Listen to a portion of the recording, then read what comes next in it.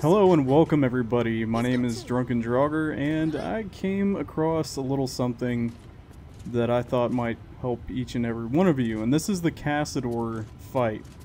I am in his dungeon. There's a couple things, and I'm gonna get right into the video, okay? He is a level 12 vampire. I'm only level 9, okay? It's a very difficult fight that we're about to have. So what I have a paladin here.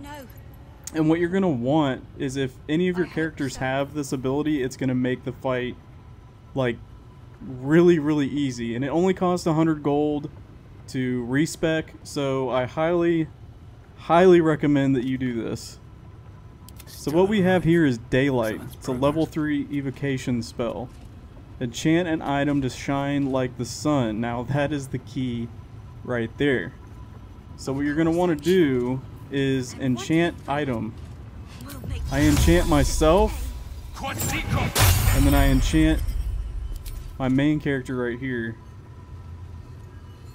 Oh, there we go. Enchant him. Now it's supposed to last until, what does it say? Until long rest. So we've got time, but I just want to show you how easy this fight is now. The only bad thing is with this fight is you won't get any dialogue with Cazador. This kills him before he even gets a chance to talk.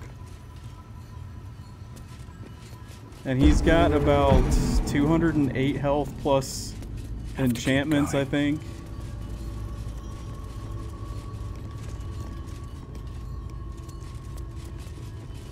Now you don't want to just run up to him. You want to get up close enough to where you see hypersensitive to sunlight damage start taking place. So he's got 208 health. I don't want to get too close. Maybe about right there. And just watch his health. Sunlight hypersensitivity. It's going down by 20. And you just literally you stand here and he will slowly start to die. Now you'll still have to fight all of his minions, but I came across this, and I found this out because I was like, vampire sunlight don't mix. So maybe other people have found this out, but nobody's posted a video of it. Hopefully this is nothing. Hopefully this is something new. I haven't seen any videos about this. Once he gets down to about 20. Or like 40. I like to use a fireball.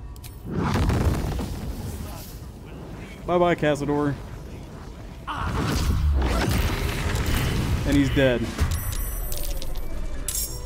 And that, my friends, is it. And then you have to kill all of his minions, which they're not that bad. But that's pretty much the end of the video, guys. I hope you like it. Leave a comment. Let me know what you think. I'm going to be making a playthrough later if you guys are interested in it. And y'all have a good one.